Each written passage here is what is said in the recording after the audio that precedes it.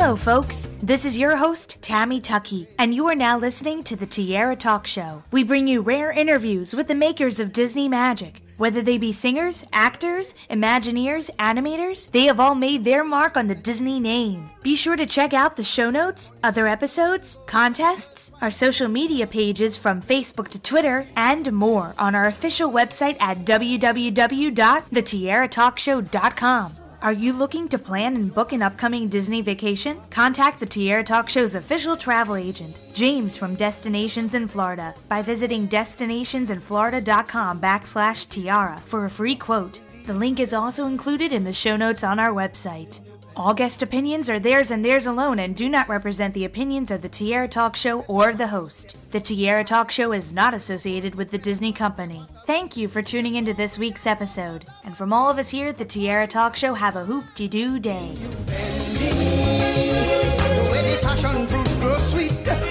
And it's so divine that you lose your mind as it sweeps you off your feet.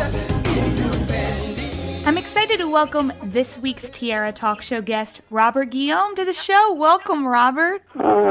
Thank you very much, Tammy. It's wonderful to have you on the show, and I have to admit, first of all, I've been watching the behind-the-scenes of Lion King all week, and I remember when I was younger, they had a specific behind-the-scenes of just you talking about the entire production and showing some behind-the-scenes features, which I thought was a lot of fun, and you get to introduce the whole thing with a lion, like a real lion. That was crazy. What was that experience like? Well, when they asked me to do it, I had such high hopes about my future because I was almost certain that they asked me simply to play Mufasa, the big lion.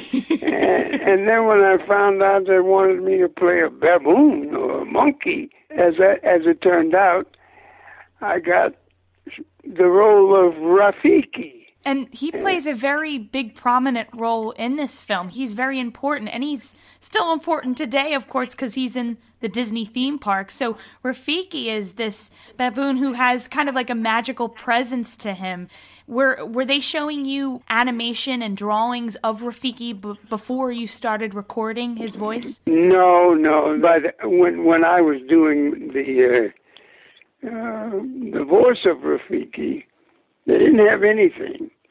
And I've forgotten the guy with whom I worked. He and I, however, we were in those sessions, and we toyed around with a lot of ideas, and we were trying to come up with the voice of Rafiki. We were working on the Rafiki character. I just said, well, let me see if this works. And we went from one accent to another, and the only one that stuck was a Jamaican that I had heard at one time or another when I was in the islands. So I began to sing it with a lot of gusto. We worked on it 2 or 3 days, and then we decided to put it on tape. And when they put it on tape, it sort of worked. It became significant. And you went from there and created this character that I'm going to say probably more than half the world has seen in that infamous, nay, famous scene in The Lion King, which is the beginning Circle of Life scene. So do you get a lot of kids nowadays, since you guys did have the 20th anniversary celebration on 3D, there must be plenty of more kids who are being introduced to The Lion King. So what is that experience like for you to revisit? Well, they can't. Kids who are interested in Rafiki are not quite old enough to understand that I may have done the voice. And I start saying some sentences that Rafiki is known for, and their mouths drop open and they say, golly, How does he know that? And that's amazing. So 20 years later, you're doing more publicity for a film, but you revisited Rafiki for a second time in Lion King 2. And Rafiki gets his own song, which is actually one of my favorites, is Upendi, about falling in love. Yeah, well, it's always fun for me to record some singing because it was my first love. But I found that I never, not much ever happened with my singing outside of doing a Broadway show. Oh, I think your voice is stunning. I was kind of surprised they didn't use it more often in the sequels and the original film. Thank you very much. You were impressed with seeing the show finally make its way to Broadway in '97, right? Yeah, I've been astounded by its success. But I did so enjoy doing the voice of that character, because it opened up a lot of interesting things for me. I mean, as an actor, the more abandoned I became in my process, the more effective it was, even when I got silly laughs.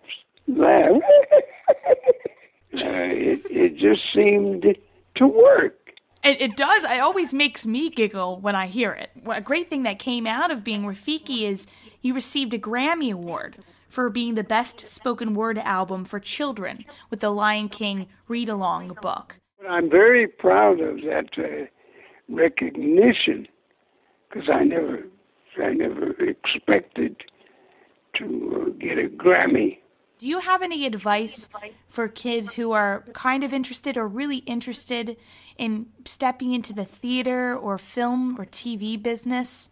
The first thing I start asking young people is if they're really interested in this business, and how interested are they, and whether they can take disappointment, because it's the main thing you have to go through is rejection. And I want to always find out, well, are you really prepared for being rejected?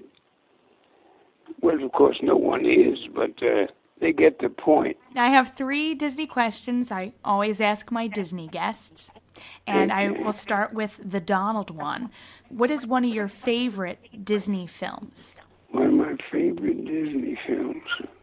Not counting Lion King, of course, but we know it's one of your favorites. But besides that, well, there've been so many.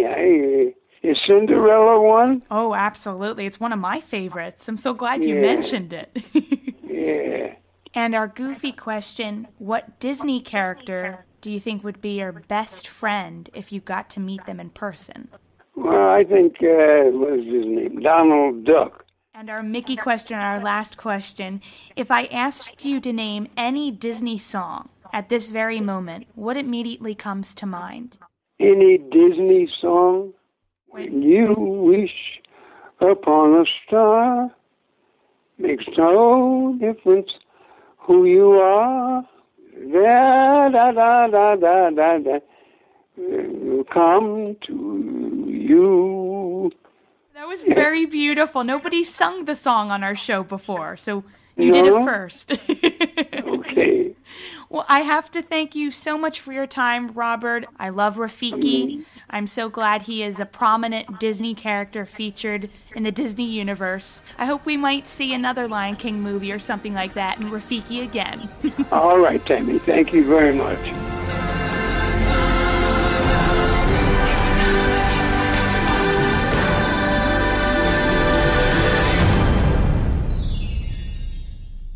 Yes, the past can't hurt. But the way I see it, you can either run from it or learn from it.